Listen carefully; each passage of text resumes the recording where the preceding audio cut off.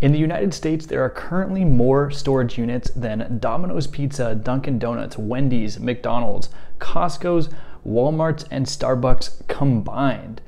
Yet with all of those units, there's still an average of a 96% fill rate on those. That means that there is a very high demand for these storage units. And that's because 1 in every 9 American families uses a storage unit.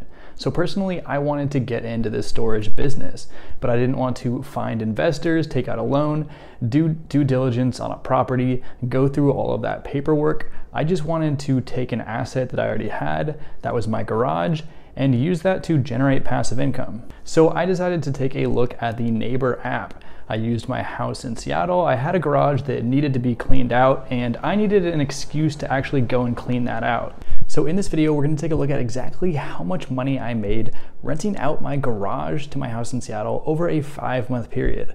We'll also take a look at the process, what it looks like getting onboarded with the Neighbor app and listing a garage or another space out for rent. It was an incredibly easy process for me. After going on the Neighbor website, I simply listed my property, the total square footage of that garage. I then cleaned out the garage, which, as I mentioned, is something that I needed to do. And I set a price for that monthly rental unit. Now, Neighbor has some nice features built into it, which allows you to have some estimates to look at for what you should price your unit based upon other prices in the area. For me, I decided to simply just go with the suggested prices that they had listed instead of trying to bump that up, even though I think I could have gotten more money out of it. To me, it was not only just a passive income thing, but it was also a way for me to, potentially help out a fellow neighbor. So the guy that ended up renting out my garage, he was looking for a house to buy in Seattle, but he hadn't quite purchased one yet. And so he was renting, and then he was gonna buy his own house, and it would have space to keep his pop-up camper. But for the time being, he just wanted to keep it in my garage. And that time ended up being about 5 months. And there was an easy way for us to communicate within the app. So when that time was nearing an end, he just sent me a message. He came by, he picked up that trailer. The total time for me to kind of get the trailer into my garage and help him get it out was maybe an hour tops. So this is truly a form of passive income for me and a way for me to kind of feel good about using something that I had to generate that income, because the Neighbor app is 6 times safer than your traditional storage facility. And they also give you $1 million in insurance. So if anything happens, you know that you're covered by Neighbor. But let's go ahead and dive into the profits, because I know that's a big concern, everyone here that is looking to generate that passive income. Maybe your expenses have gone up recently with inflation in the economy, and you're looking to kind of rent out a space that you have through the Neighbor app. So if we go in here to my dashboard, we can see that over the 5-month period, I was charging this Neighbor customer $75 a month to rent out that space.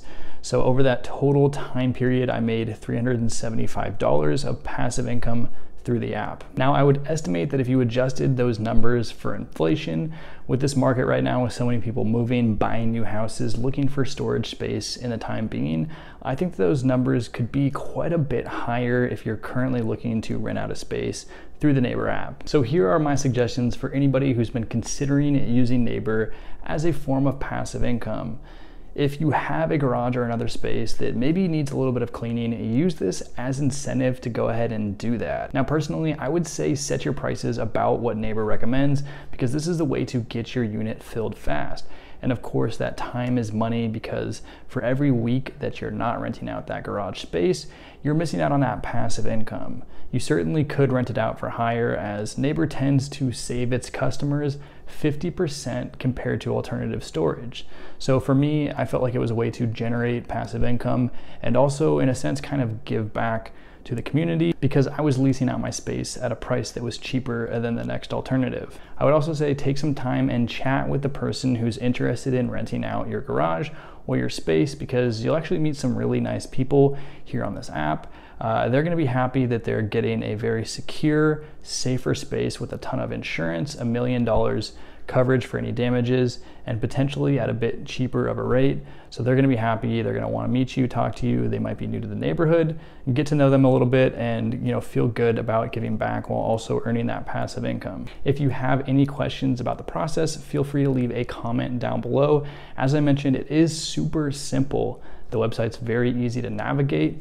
As soon as you have those pictures and you are ready to take a measurement of your unit, you can put up that listing and you're gonna start getting some hits on that space really quick. So as far as different passive income strategies go, this is one that you can set up quick and start seeing those earnings in a very short time period. If you enjoyed this video, make sure to hit that like button and subscribe to the channel for